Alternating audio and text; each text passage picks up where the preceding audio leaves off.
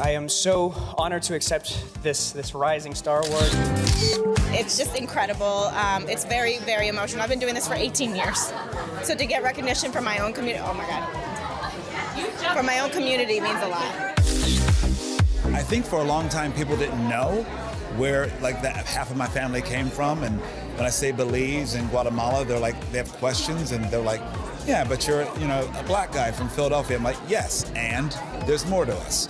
You know what I mean? And so I love the fact that it's been amplified a bit more. I want to just thank the National Hispanic Media Coalition for this award. My grandmother was very influential in my life and tough, you know, like all of our grandmothers, because you know, they didn't know joy. I think today, more than anything, it's a promise, you know? It's looking at the room and really looking ahead and saying, like, look at what we have in this room.